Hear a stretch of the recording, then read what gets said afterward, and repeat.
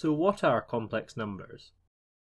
Well, perhaps you're looking for the roots of quadratic equations. For instance, y equals x squared minus 1 has the roots 1 and minus 1. You can also find these with simple algebra by setting y equal to 0 and rearranging.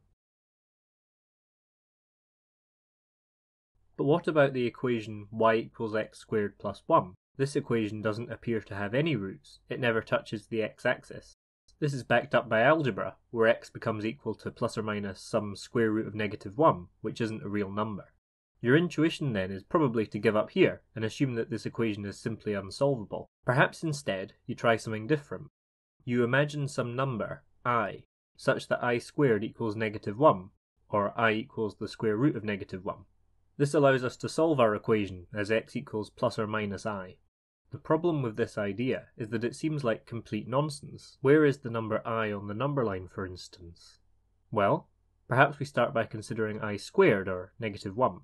Notice what happens when you multiply some number n, which is represented here by 1, by negative 1.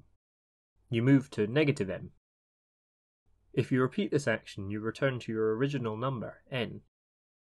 In some sense then, a multiplication by negative 1 is a rotation of 180 degrees on the number line.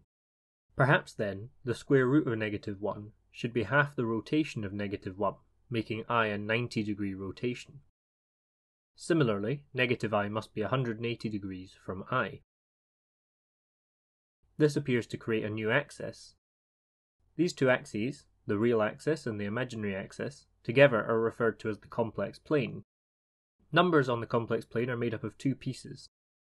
A real part, which specifies the number's location on the real axis, and an imaginary part, which specifies the number's location on the imaginary axis. These two parts together make for a genuinely 2D number system. This number can be anywhere in 2D space, the same way a real number can be anywhere in 1D space. The lesson from this, then, is that sometimes in maths, an impossible problem requires a change in perspective for the answer to become clear.